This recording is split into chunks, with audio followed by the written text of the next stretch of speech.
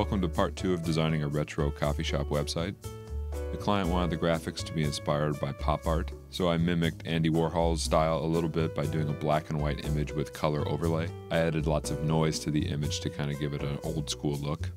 By repeating the graphic on either side, I thought it made it look kind of like a film strip, which keeps with the old Hollywood theme of the website.